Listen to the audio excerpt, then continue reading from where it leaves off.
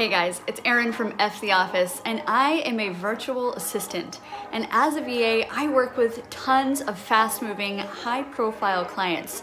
And one of the tasks that I get asked to do most often is calendar management.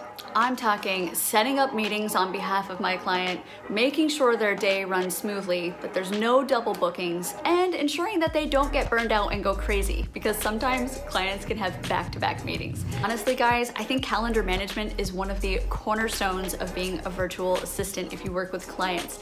And that's because it's so crucial to keep their diaries straight. In today's lesson, I'm going to show you how to properly label a calendar event. By the end of this video, you will be able to create an event for your client that's so crystal clear that there will be no follow-up questions. And I think you'll find that a standard way of labeling an event is a really great way to ensure that everybody's on the same page. And if you like the tip in this video, you might want to check out the course. It's perfectly tailored to virtual assistants who manage client calendars, and I'll talk about it more at the end of the video.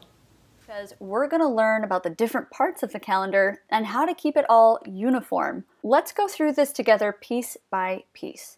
Let's open up a new event on Wednesday at 10 o'clock. So single click, double click, however you want to open these details. I want to make sure that you're looking at a Wednesday at 10 o'clock. And we're going to pretend that your client has said to you, I want to meet with my client Bob at Disneyland in California. So at 10 o'clock, we're going to set up a meeting with your client at Disneyland. Let's first start with the title. This is what I like to call how to label an event the correct way. Now, you will see different virtual assistants that you work with label things differently, but this is the way that I like to do it. And that's because it is consistent, it's very clear, so that no matter who is looking at the calendar, we're all on the same page. So if your client has said, let's set up a meeting, I would like you to type in meeting and then follow that with a colon.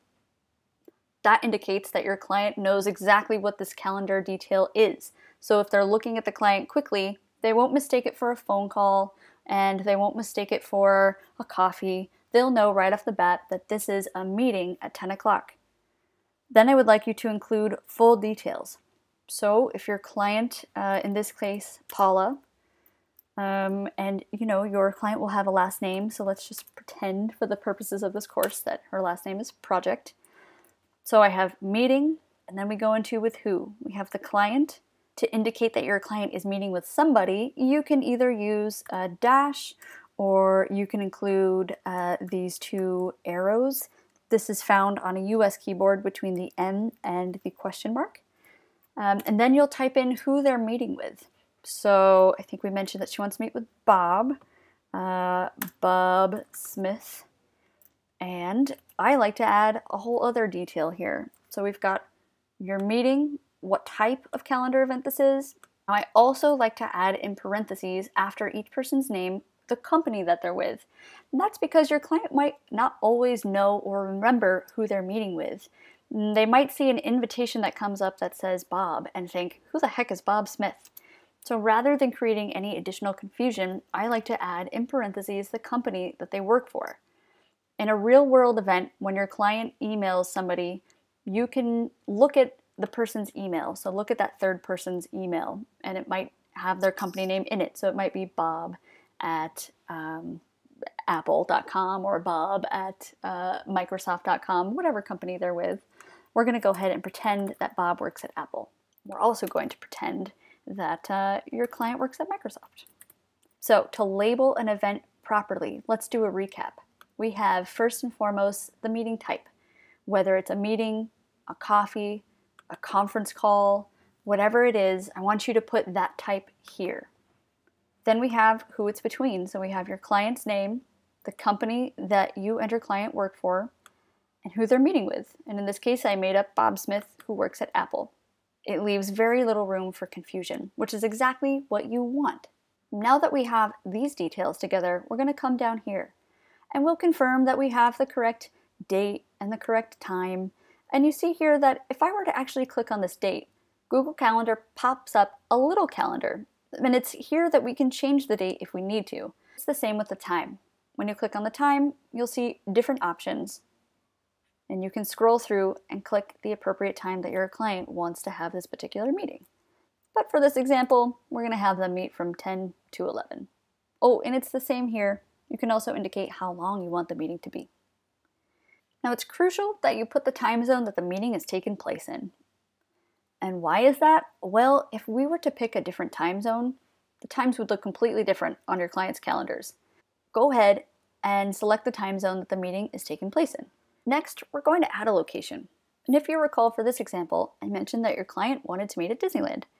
Google does this really cool thing for you now, where if you type in something that's a known address, they'll pull it up for you right off the bat. You don't even need to look up the address. Of course, you are more than welcome to look up an address. We'll type in Disneyland address California, and we can simply copy and paste the address here.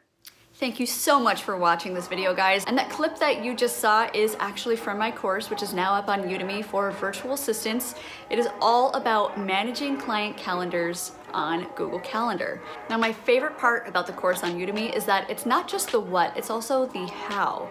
And I share with you my strategies that I've learned over the last 6 years of being a virtual assistant that I use with my own clients.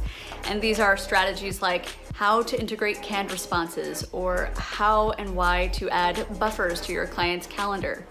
I even include things like scripts to help you work faster and more efficiently with your own clients. So if you manage your client calendars, or if you're new to Google Calendar, or even if you are fairly well versed but you're looking for some strategies to help take your client management to the next level, then I recommend that you check out the course, and I'll pop the link in the description below. Again, I'm Erin with F the Office, a place for virtual freelancers like you to get everything they need to kick ass online.